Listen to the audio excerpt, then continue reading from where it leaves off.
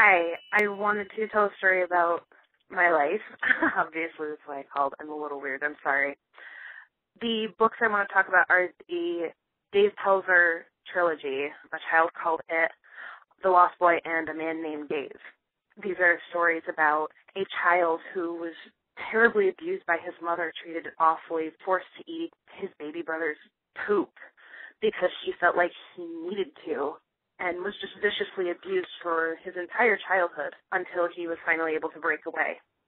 Unfortunately, I have a similar beginning to my life story.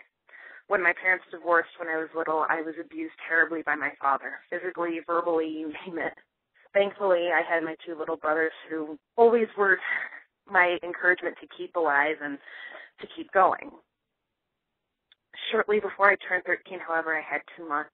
I was going to kill myself, but I wanted my brothers to be safe, and I didn't want them to find me dead or anything like that. And I knew once I told somebody, I had to kill myself because otherwise my father would do it. So I went to the counselor's office, and I told them. They sent a CPS worker to my home. My father didn't really appreciate that and had the shit beaten out of me. Shortly thereafter, I went back to the counselors and said he had hurt me again. They sent me back to class, and when they called me back, my mom was there. And I just remember feeling this huge, huge world of relief off of my shoulders. Like Dave, I'm still dealing with a lot of the things that happened to me. I have SPTSD and depression. I'll probably never lose those things.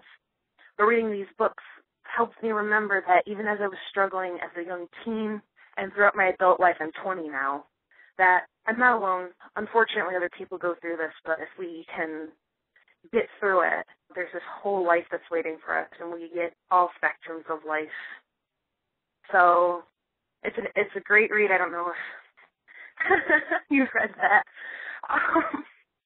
But I would recommend it to anybody, especially anybody who's hurting or has gone through something terrible and traumatic. And that's my story.